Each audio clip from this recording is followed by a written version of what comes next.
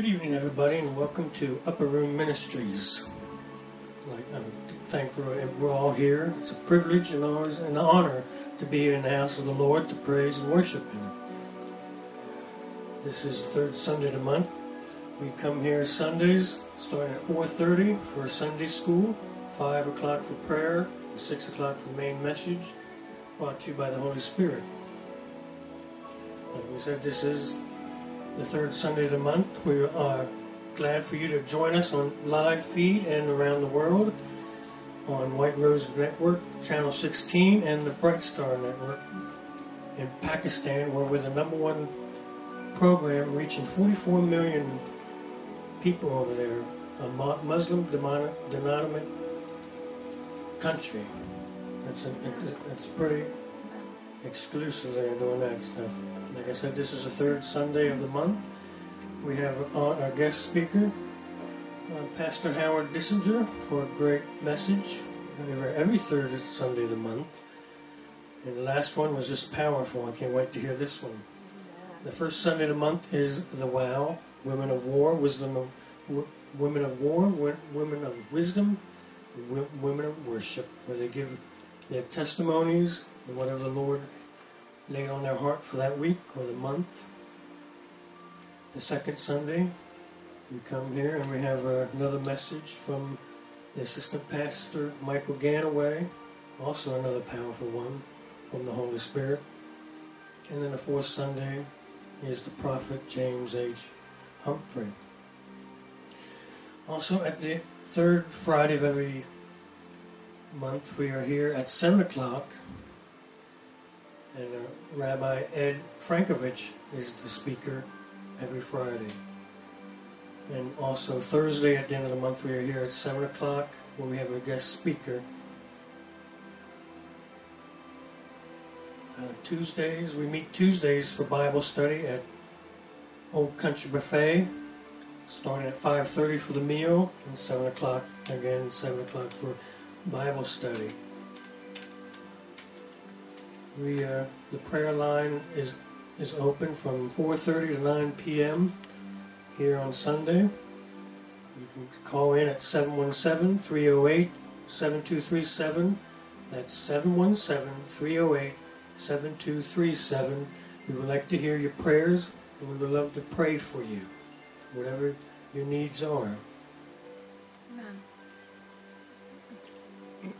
At this time, if you want to come up and bring your offering, you can do so now or at the end of the service, whichever one you would like to. And Heavenly Father, we are honored for this meeting tonight here. Yes, Lord. For all to hear what the speaker has to say through you. Yes, Lord. We are thankful for the tithes, the offerings, and whatever everyone else has to give. And we bless the giver, and we thank you for another beautiful day that you have given us. It is beautiful today. Yes. And thank you. In Jesus' name, amen. Amen. At this time, does anybody have anything to add?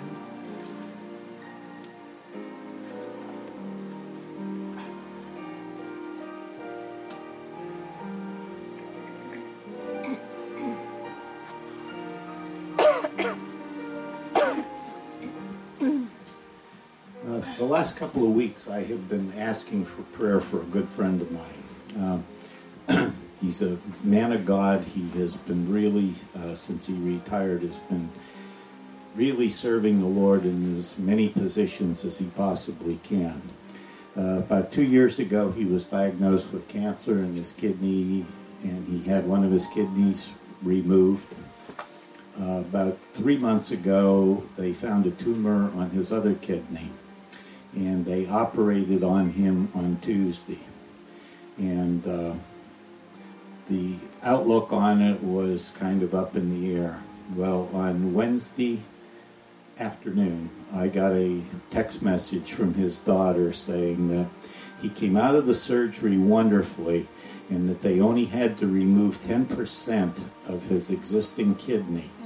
Amen. And they said that was amazing. They figured he was going to lose somewhere between 30 and 40%. Amen. So I just want to give thanks for the Lord for being faithful to him and for all of the people that took the time out to pray for him.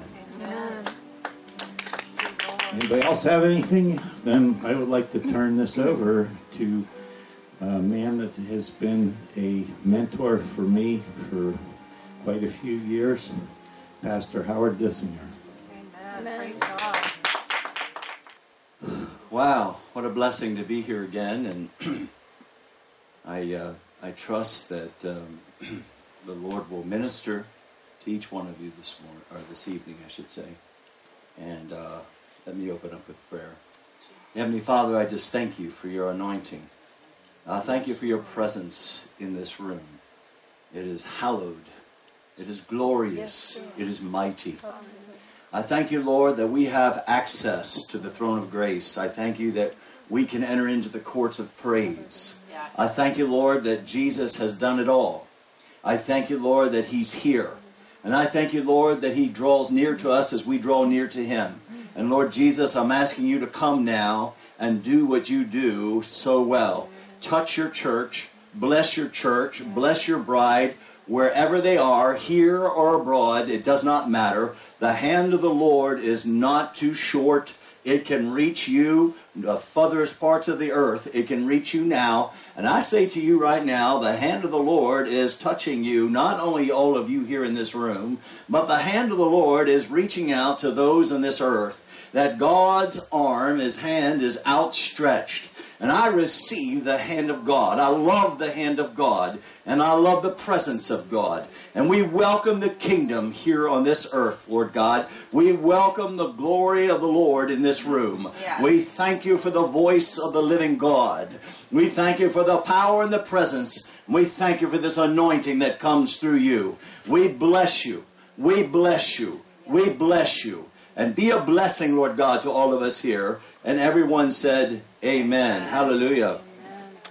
So I like, the Bible says, we are to stir up the gift of God inside of us. Amen. That's not my message. It's just the appetizer. We are to stir up the gift of God inside of us. That's what the Apostle Paul told his protege, he told Timothy, stir up that gift that you received by the laying on of hands. And I'm telling you, there are folks in this room and folks that are watching wherever you are, you had hands laid on you, and they were not ordinary hands. They were extraordinary hands because they were moving by the hand and the Spirit of the living God. And when God has laid hands on you and has anointed you, he has not changed his mind. The Bible says the gifts and callings of God are without repentance. Hallelujah. God, when God releases a thing, it does not come back to him void. Whatever he's begun in you, the Bible says he will be faithful to complete what he's begun in you. He is faithful. And I'm telling you that some of you here and some of you watching wherever you are, God is letting you know he's going to finish what he started. He is faithful. He's got you, and he will bring you through because he cannot fail. Hallelujah. So we need to stir up this gift inside of us because when we do, then we're able to position ourselves to be an influence to those around us. Jesus was always an influence to those around him. When he moved by the Holy Spirit, they could not resist him. When they would try to come and oppose him, when he would speak, they would leave dumbfounded, and they would go back and tell their higher-ups, we never heard someone speak like that. Now that's when you're moving by the Holy Ghost. If you want to move by the flesh, have at it. But I want to move by the Spirit. You know, Smith Wigglesworth said, he used to say, I may start in the flesh, but I always end in the Spirit. Hallelujah. We've got to end in the Spirit. We've got to stir up the Holy Ghost inside of us. Hallelujah. There's a fire burning within us, and God is calling for that fire to be kindled. God, you know, the Bible makes it very clear that God would rather have you hot or cold, not lukewarm. I hope we don't have any lukewarm folk here, because God doesn't want the lukewarm stuff. He wants it good and hot. Amen? So God wants you to stir up the fire, stir up the gift inside of you. The gift of God inside of you can do all kinds of things beyond what you can think, imagine, or even ask, according to the Bible says, and according to the power at work where? Inside of you. God is dwelling inside of you. Let him have his way. Let him come forth through you. The Son of God was always speaking by the authority of God. And God was always confirming the word by working through the Son of God. And how about it? We should also be the same. Amen. Can I get a hallelujah here? Hallelujah. So that's the appetizer. I like to have appetizers, don't you? Amen. Hallelujah. My wife and I go out. I won't name the restaurant because I don't want to give free advertising, but we always like to get the appetizer. Amen? Amen. And I know you're probably watching, so amen. I know I heard you just say amen. So, yeah, we like the appetizer, you know. Now, sometimes when you have the appetizer, it kind of spoils the rest of the meal. Amen? So we end up taking up leftovers and we take them home, so we have a secondary meal later on. But it's never quite as good as the first. But that's not the way it is today, because I come to you not in the flesh, but coming to you in the Spirit of God. Amen. So the passage that God just put on my mind for this place is found in Acts chapter 4. Acts chapter 4, and we're going to start with verse 22. Acts chapter 4, verse 22. And here, this is Peter and John got released they were arrested because they had been in the temple and a miracle took place. And they released the power of God. You know, the guy that was at the gate beautiful. And Peter walked by, and this guy had been asking for alms from the church to get by. And Peter and John, they looked at him and said, you know, silver and gold, basically money, we don't have, but we got something. And that which we have I give to you in the name of Jesus Christ. Rise and walk. And he who had been feeble from, I think, from the birth, had sprung up and leaped and danced and pranced all about, and it really caused a commotion. And I'm telling you, folks, don't be worried when the Holy Spirit gets stirred up and causes a commotion. Yes, Lord. Come on, I want him to cause a commotion. I'm tired of the same old, the mundane thing. I'm tired of that old thing. And it's just word only. I want to see things get stirred up. I want to see signs and wonders. So when I walk out of the place, I wonder, what was that all about? I like when God gets my attention. And he doesn't mind stirring things up. And boy, he stirred up that temple when they walked in. When that fellow was no longer asking for hands out, he got a hand up. Hallelujah. And so the church, seeing this, moved very quickly to arrest John and Peter. All right? So what I'm going to tell you here is you will get the devil's attention if you stir up the Holy Ghost and you make a fuss and you release the power of God. You'll know when you're releasing the power of God, because the devil will come out of the woodwork. But that's okay. Yes. That's okay. But one of his favorite tools and favorite weapons is to use the church to talk against what you just did. Amen? You look at any of the great revivals in times past, and it wasn't the world so much that was criticizing that. It was the mainline churches when they heard of such a thing, because, see, they hadn't been walking in that anymore, and they felt that that time is over. And it's not over, okay? It's not over. It was just over for them because they believed it was over. And then when they heard that thing happening, what do? They criticize. You look at any revival, and you will find that the church out there will be used unwittingly by the enemy to speak against the move of God. It's throughout the Bible. You see a move of God, and who rises up against it? It's those unwitting people in the church that will move against it. So I'm telling you, be prepared for that. It's okay. God doesn't mind it. Hallelujah. God doesn't mind it. Amen. Amen. And so here, the church had quickly come and arrested these fellas and commanded that they no longer preach in Jesus' name. Amen? Now, to me, that's what the devil was terrified about. Preaching and releasing in Jesus' name. Do you hear me? I said preaching and releasing. Today, tonight, I'm releasing, not just preaching. I'm releasing the anointing God. I'm telling you right now, there's a wave of the Holy Spirit that's knocking at your door, and it's coming through that door, and it's reviving you right now. And I command everything contrary to your health and everything else to be removed from your vessels right now. Yes. Satan, I command you in the name of Jesus to loose your hold in whatever way it is. Take your hand off of God's people. Wherever you are, stand up and be healed. Lord, hallelujah. Yea, Lord. Hallelujah. Yea, Lord. Amen. So they were warning Peter and John to stop preaching in the name of Jesus. And Peter said, you judge whether it's right in the sight of God, whether we should obey men or obey God, but we cannot help but preach and release. Remember that which I have. Woo! There got a release there. That's what brought that brother up from his infirmity. So it's preaching and releasing. Can you say that? Preaching and releasing. Hallelujah. Hallelujah. That's the divine order of God. That's the divine order that Jesus showed up with. He preached and he released. And he sent his church out to do the same thing. He sent them out by the 12, and then he sent them out by the 70. The 70 he sent out, and he said, preach and release. Did he not? And then they come back, and they're rejoicing.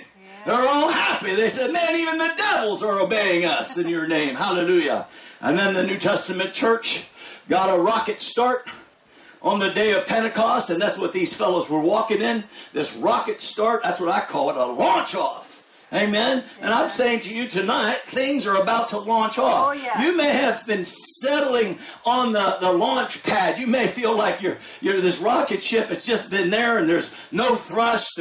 But see, God, the countdown has already begun. The countdown has already begun, and God says it's going to light. And listen, you're not going to light it. God's going to light it. You're just going to be in the cockpit and be taken up where God wants to take you up. Now, come on. He's the one that releases fire. On the day of Pentecost, God sent his fire down. Man didn't. See, God sent his fire upon his church. It's God's fire. And I want the fire of God. How about you? Hallelujah. Hallelujah. So these brothers, they were preaching and they were releasing, and the church was persecuting them and threatened them. And so, in this passage, they had been released. They said, we can't help but preach, teach, and do what we've seen and what we know. Amen? Amen. In other words, they were not going to give in to the resistance. They were not going to give in to the backlash. And I'm saying to you tonight, wherever you are, don't give in. Press in. Amen. Okay? When the wind blows, you press against the wind. Amen? You don't go back like this and let the wind blow you back. You just press in. Hallelujah. And listen, the more you begin to move in God, the stronger the oppositional wind will come against you. But that's okay, because the one with you is greater than the one that's against you. The Bible says he who is in you is greater than he who's in the world. And you guys have got to know, God's saying tonight, I'm great. Make up your mind to know I'm great. And the great one is with you. Had Goliath had known that there was a greater giant on the battlefield with David, he would have not opened up his mouth like he did, but he cursed his own self and brought his own demise before my people, because David knew that on the battlefield there was a greater giant. And that giant worked through that beautiful stone that reached that one little opening and knocked the daylights out of the devil. Shut his mouth. And I'm saying tonight, in the name of Jesus, you need to shut the devil's mouth. When the devil begins to speak, you need to silence him. Hallelujah. Do not let him speak on the field of battle. But you speak and defeat by the Spirit of the living God anything that the devil will try to rise up against you. Now, in this passage here, the church that was ignorant to things was actually being used by the devil to speak resistance to the Spirit-filled, anointed church that had those cloven tongues of fire fall on each one of them. And once that happened, that was the game changer of all games. Hallelujah. They cannot help but release the power of the Holy Spirit. Hallelujah. Hallelujah. Tonight, the Lord wants to tell you, my power is still at work inside of you. My power is still at work inside of you. Get in touch with it. Get in touch with it. Hallelujah. Hallelujah. One of the ways you can get in touch with it is just begin to worship in tongues. Hallelujah. The Bible says he who worships in tongues edifies himself. In other words, the Holy Spirit just comes and starts to work on you. Amen. Hallelujah. When you don't have anything to pray, you don't have anything to say, you better start speaking in tongues. And let me tell you something. If you're watching here and you've not got the baptism of the Holy Spirit, if you've not spoken in that heavenly language, I command in the name of Jesus you receive the fullness of God, the fullness of the Holy Spirit right now in the name of Jesus. I loose your tongues and I say be filled with the Holy Spirit, be filled with the boldness of God. You need the Holy Spirit, especially in this day, especially in this age, where the battle for mankind is fierce. My God, look around, look at what's going on. You should take note. Hallelujah. These are troubling times, and we need the power of the Holy Spirit. We need the glory of the Lord. Because when it's darkest, people are desperate to see the light. Amen. Amen? Amen. So anyhow, they got released. Hallelujah. And here they go back to their prayer group. So Acts chapter 4, verse 23. And being let go, they went to their own companions. Basically, they went to their prayer group. Remember, the group they went back to wasn't just a church group. It was a Spirit-filled, on fire, Holy Ghost anointed church. Amen. These were the people from the upper room. They were there when the wind blew, when the sound of the mighty rushing wind came in, and the cloven tongues of fire that set upon each one of them. Hallelujah. They were there when Peter rose up against the mockers and began to preach by the Spirit of God, and 3,000 souls received Jesus Christ right there on the spot. Hallelujah. That's the anointing, folks. And so when they went back to their companions, they went back to their prayer group. They got back with those that were steeped in the Holy Ghost. And that's what you need to do. You need to get with those who believe. You need to get those who have the Holy Ghost. Those that are not going to join with the words of the devil and say, oh me, oh my, I don't know why that's happening. But it's an opportunity for you to release the power of the Holy Spirit. Hallelujah. And so here in this passage, they go back to this anointed prayer group. And they reported all the chief priests and the elders had said to them. And it says in verse 24, so when they heard that, they raised their voice to God with one accord and said, Lord, you are God who made heaven and earth and the sea and all that is in them, who by the mouth of your servant David said, why do the nations rage and the people plot vain things? The kings of the earth took up their stand, and the rulers were gathered together against the Lord and against his Christ, the anointed one. Hallelujah. This is what I call a serious prayer group. Now come on. And I believe we got a serious prayer group here in this church, in this ministry. And I pray there's a serious prayer group that you join out there that know how to cut through to heaven regardless of the opposition that is around you, regardless of the darkness that surrounds you. You can cut right through. Hallelujah. And I say it's a cutting through night. Hira barashali abando shiliando. Rande beriato shotiando reamanda ki. Rando shiria baloya hekiando. Mrashiria bando kaya. Ramoya batashiriando reama. Hadashiria. Sometimes the Holy Ghost just wants to take over and say a thing. Hallelujah. Hallelujah. Sometimes you got to learn to bow out and let the Holy Spirit take over. Come on now. Hallelujah. Hallelujah. Hallelujah.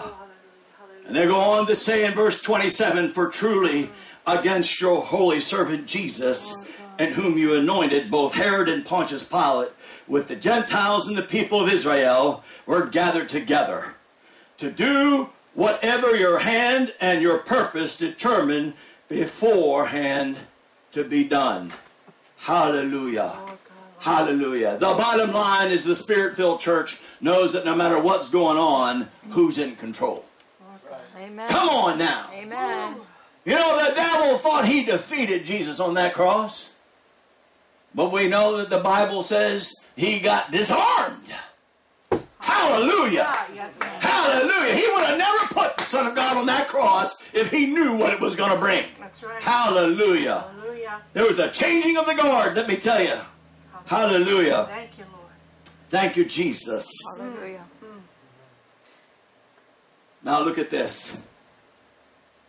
Verse 29. Now, Lord, look on their threats and grant to your servants with all boldness that we may speak your word. All boldness. That Greek word there is not the boldness that you get from being a man and being gutsy and big mouth and daring. All right? It's not that you should go out and stand in a bad section of town and just bellow something out because you're being bold. All right? Actually, if you do that, you're going to find out what your boldness leads to. Amen? This boldness that they're praying for is the same boldness that caused Peter to rise when the mockers drew near. That the devil sent them over there to accuse them that they'd been partying all night. And Peter rose up with the Holy Ghost boldness. That boldness is parousia. That parousia is that supernatural enablement by the Holy Spirit to be able to speak into the situation. You see, the devil came to mock, but Jesus came to rock. Hallelujah. The devil came...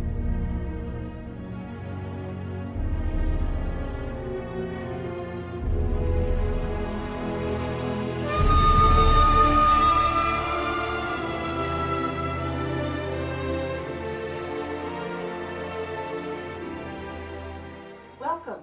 This is Sister Joan, Secretary for Upper Room Ministry. You can see the rest of this message each Sunday evening, your local time. If you would like to receive our monthly newsletter and know the things the Lord is speaking to Prophet Humphrey, then please send a love offering to help cover our expenses. Also, if you would like to have an anointed prayer cloth and become a ministry partner, send us your pictures so we can pray, lay hands on you and your need, and expect signs, wonders, and miracles in your life. Starting today, you will never be the same.